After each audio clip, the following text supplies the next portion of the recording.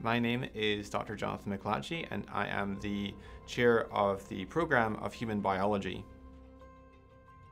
So many students, when they enter the human biology program, they think that really the only avenue that they can go is the pre-med program, and that's a great program to pursue if you're interested in medicine and being a physician, doing an MD later after you've completed your pre-med track. That's a great option. But there are also other options that one can take. One can go into scientific research. One can go into scientific journalism. Freshman year, all students take the Principles of Biology course, where I give a general introduction to the field of biology and different molecular processes. And we cover the workings of the cell and the different organelles that exist within the cell and the information processing in the cell and so forth. So that's the first semester of freshman year. And then in the second semester of freshman year, the bio majors take a class at Harvard, which is a lab class. So they actually go to the Harvard Extension School and study there. So we don't have a lab here at Sattler College. So for lab classes, students who are bio majors will go over to the Harvard Extension School and they will take classes along with the Harvard students over there. In the second year, biology majors will take genetics and genomics, where they learn about the principles of Mendelian inheritance and how genes are passed on from one generation to the next, and how to calculate the ratio of transmission of traits.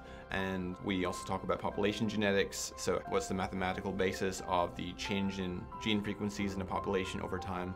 In the second semester of the sophomore year, biomajors also take microbiology, and where we learn about microorganisms, so bacteria, viruses, and clinical relevance of these organisms, fungi also. At Sattler College, we really encourage students to pursue internships in the summer, where they can go and work with an institution to perform hands-on research. We even have students that have conducted research over the summer that's been so successful that they've been able to get their names on scientific papers, which is really impressive for undergraduate students. So that's something that we really encourage. It really looks great on your resume or your CV. I became fascinated during my undergraduate program at the University of Strathclyde in Scotland by the wonders of molecular biology and the engineering prowess and complexity and elegance of the nanotechnology that governs the show in life. So I did my bachelor's degree at the University of Strathclyde in Scotland in forensic biology.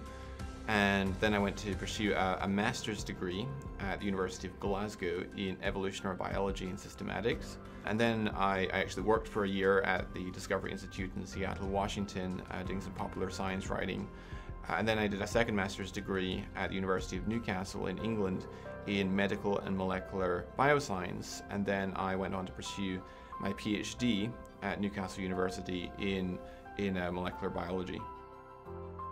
I was really attracted by the Christian precepts of Sattler College and the fact that they emphasize biblical languages, that they require students to take Greek and Hebrew, that they teach apologetics, that they have a robust discipleship program, and so forth, which I think is really unique among colleges, even Christian colleges. So that was chief among those things which attracted me to Sattler College.